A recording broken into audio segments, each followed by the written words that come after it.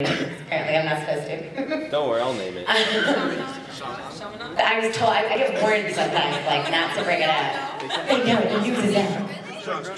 So the last time we were here was before, like, a really big game. And, like it is right now. Oh, no, so last time was before a really big game. And Amit was talking. And the president at the time of the My Name, My Story Club was kind of like, don't tell anybody you're here from Sean, don't tell anybody. So Amit's like getting up on stage, he's getting up on stage, and halfway through, and he comes running up and he's like, they know! I remember that. He made it out of there alive, though. He made it out of there alive, okay? So,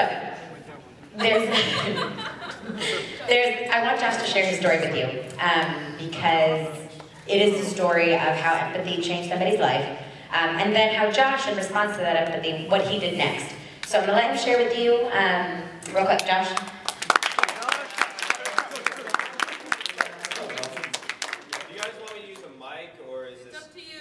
Go for it. Go for it. So y'all can hear me, right? Yes. Okay.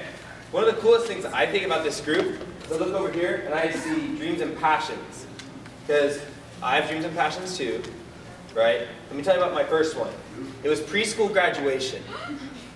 Now keep in mind, this is little Josh back when he was about yay tall, and I was a mama's boy. I grabbed her leg, I would never let go of it. And what do you ask me to do on graduation? To go up and talk to people.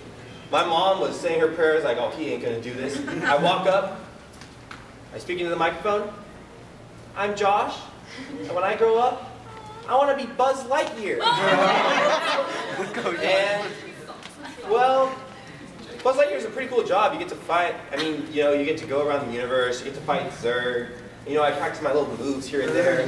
Like, trust me, Zurg would have been in trouble if he ever came across me. But now that I'm a little older, it's matured a little bit. Now, I want to be a marketing manager. That's what I thought.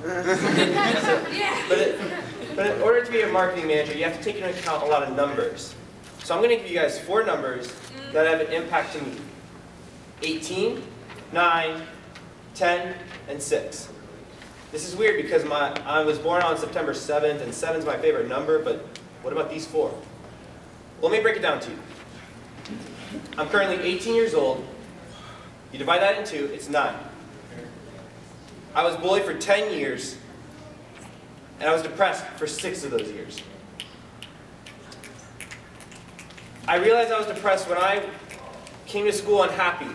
I came to school insecure. I was overweight. What did I do? I ate more.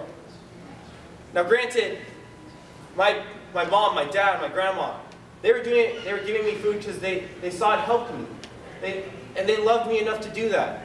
And it worked at the time, but things build up over time. And it got worse. And worse. And worse to a point where I felt like I didn't even belong in my class.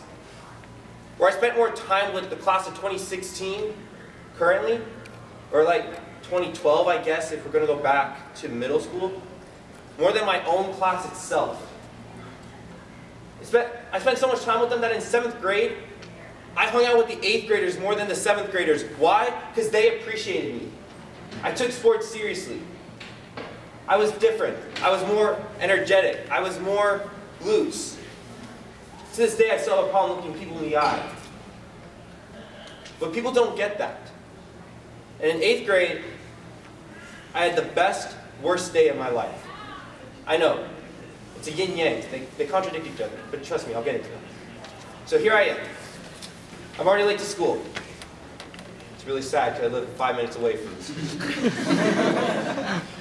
And little me, I walk in with my little roller backpack through the doorway. I look to the right from my seat, and there is someone sitting in my seat. My first reaction is, what are you doing in my seat? Then I look to the teacher. And she says across the room, oh yeah, Josh, we switched desks today. You're not back there. Literally, it was the farthest point from the door. So it was a walk of shame. Head down, roller backpacks out. I'm walking to my desk. But I heard comments left and right. There he goes. That loser. Here he goes again. Recess. By myself. 6 years later, it no longer hurts. Now it's routine. Lunch. By myself. I took basketball seriously. It was something I loved. It was my escape. But people didn't see that. So I played by myself. Again, nothing new. Then after school, it was football season and it was football practice. Now, today I commonly get mistaken as a football player because of how I look. But that was the only season I ever played football, and it is the last season I will ever play football. Because to this day I hate the sport. Where I was a lineman, it makes sense, I was strong, I was big, it just made sense. But I got blindsided. I don't know who. Face in the ground. Then I hear some teammates, get up, Batty, walk back to the line, do your little trot. Again, this is not new, but I don't know who did it. I'm on the ground, face in the dirt, I get up, and the coach is saying, yeah, toughen up, dude. I'm sorry, when I got blindsided, I don't know who did it, I don't know why they did it, the play was long over, it hurt. At this point, it's like 6 years. Is this really worth continuing? So that same night, I thought, this is it. I don't belong here. I don't feel like I belong here. In fact, people told me, you don't belong here. You're not wanted here. You're not loved. You're not appreciated. You'd be better off if you were just gone. So I don't know why, but I decided to listen to them. Parents are out of the house. Everyone is out. I'm like, okay, this is it. Everyone's life is about to get so much better. I was ready, and then I got a call on Skype. I didn't pick it up, but I put everything down, and I lost it. I was embarrassed, especially considering that was not the first time I had considered it. And then I got a notification, and it read something like this. Do you want to play Minecraft with us? And I look up, I join the call, and I laughed, and I laughed, and I laughed, and I laughed so much that my parents yelled at me, Josh, shut up, you got school tomorrow. And my friends at the call were like, dude, your mom is so pissed.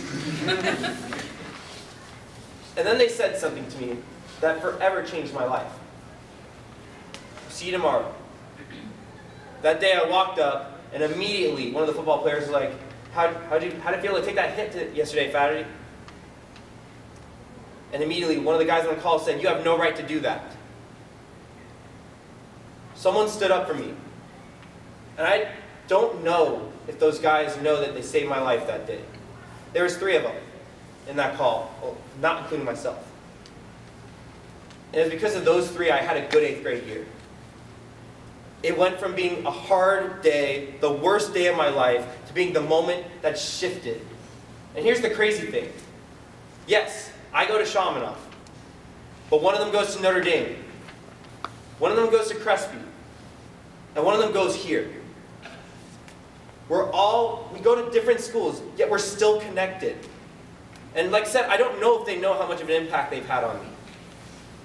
But it's because of those 4 guys simply inviting me to a game of Minecraft that changed my life.